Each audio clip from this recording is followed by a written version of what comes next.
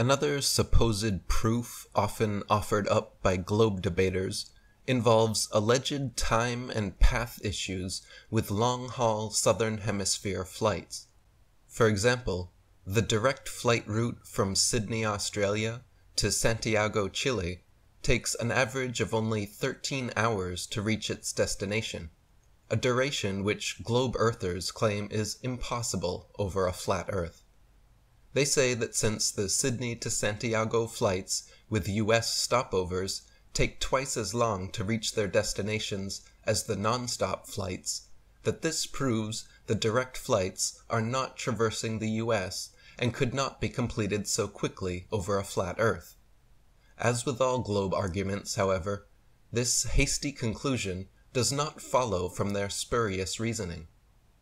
To begin with, if Earth were truly a sphere, the shortest route for all such flights would be a straight line over Antarctica.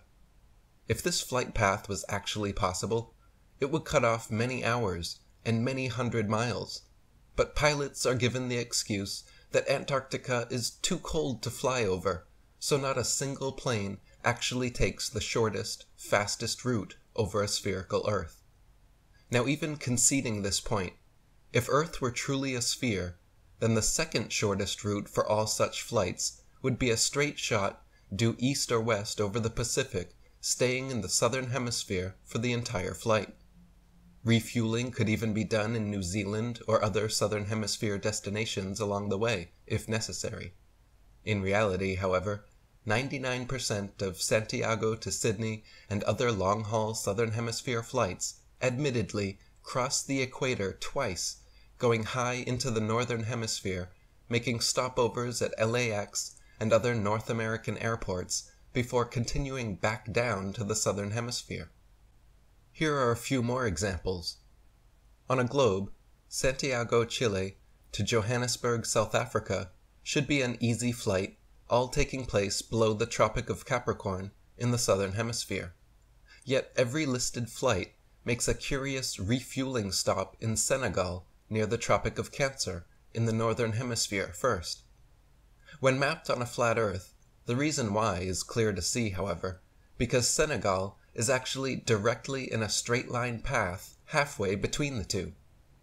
On a globe, Johannesburg, South Africa to Sao Paulo, Brazil should be a quick, straight shot over the Atlantic along the 25th southern latitude, but instead, nearly every flight makes a refueling stop at the 50th degree north latitude in London first.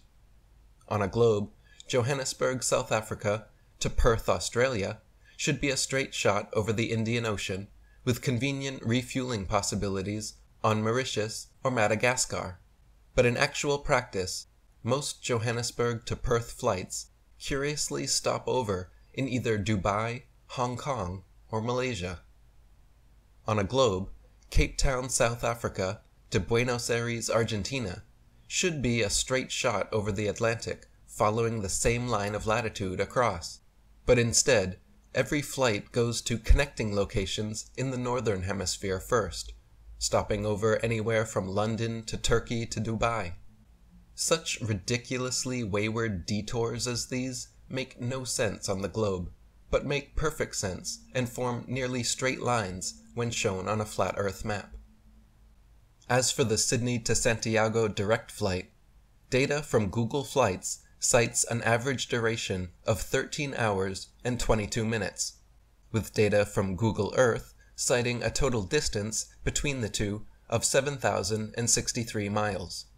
Dividing 7,063 miles by 13.3 hours gives a necessary average flight speed of 531 miles per hour, which according to Google Search is just below the 540 mile per hour average flight speed of commercial airliners. In other words, not only are such flights easily possible over a flat Earth, but they also take exactly the amount of time expected.